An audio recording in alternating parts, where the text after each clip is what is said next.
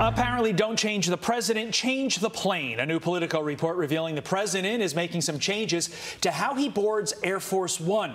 Says two advisors privately acknowledge an intentional shift to steer the 80-year-old president to the lower stairs more often to make his travel easier.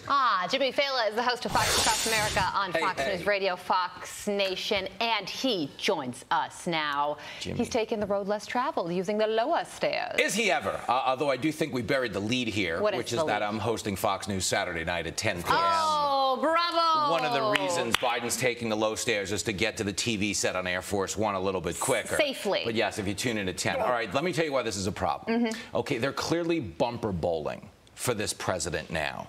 Okay, and the problem with bumper bowling is you take your kids bumper bowling, you put up a bumper on the right and the left so they can't get it in the gutter, and everybody leaves with a little more self-esteem.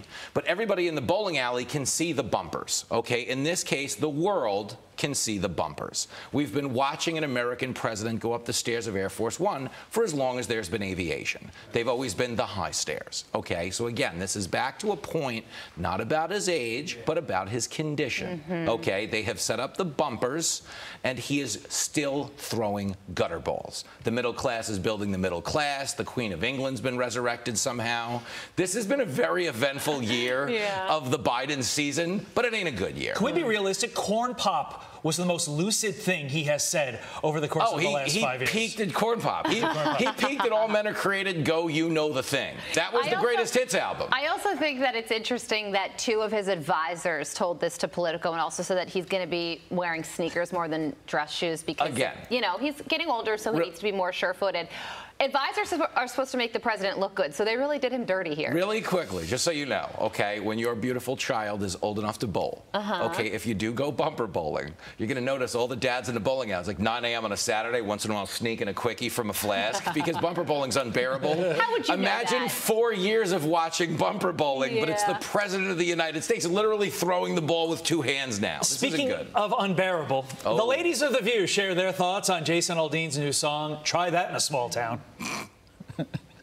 He has to understand that the big cities are supporting the small towns. You just have to realize that when you make it about Black Lives Matter, people kind of say, well, are you talking about black people? What are you talking about here? Don't tell me that he knew nothing about what that imagery meant and what he.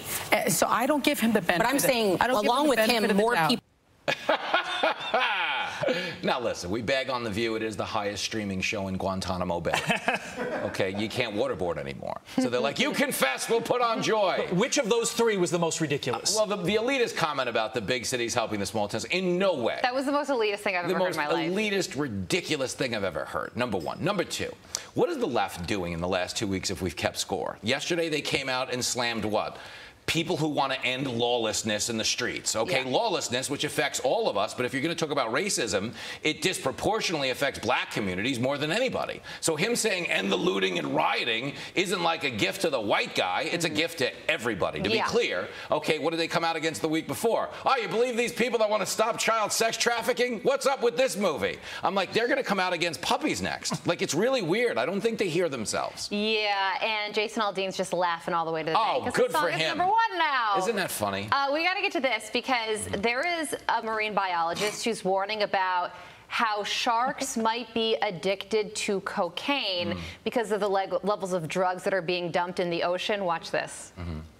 Scientist Tom Hurd investigates if the apex predators of the Florida Keys are getting high on illegal drugs in cocaine sharks. We were looking for behaviors that would suggest, you know, previous encounters with cocaine bales, behaviors that would suggest sharks that aren't acting normally.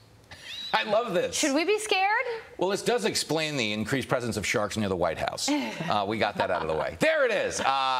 We shouldn't be scared, because you want to know why? Cocaine is a party drug. So they're not going to wind up attacking us. They're going to wind up getting it on. This is going to end in a Pixar film called Grinding Nemo. It's going to be great. It's going to be great. Frank, like that one. I'm going to see your sharks at the White House, and I'm going to raise you. The soundbite at the end mentioned behaviors. What kind of behaviors, Jimmy? I don't know. Lobbying Burisma, painting. What kind of behaviors can we expect from these sharks? These sharks have laptops now? Is that what you're telling me? How funny, man. Listen, I love the story, but there's clearly something bananas going on in the world. Just fly into the storm. Saturday night, 10 o'clock, Fox News Channel, Jimmy Failla. Let's do it. First there was Cocaine Bear. It was the movie. And now there's Cocaine Sharks.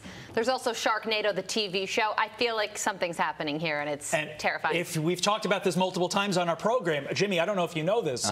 Carly has a lot to say about sharks. I'm just never going to go in the ocean. Not a fan. That's where the sharks live. I mean, I can't, because once I get in the Speedo, they don't leave me alone.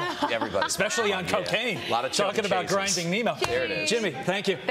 I'm Steve Doocy. I'm Brian Kilmeade. And I'm Ainsley Earhart. And click here to subscribe to the Fox News YouTube page to catch our hottest interviews and most compelling analysis.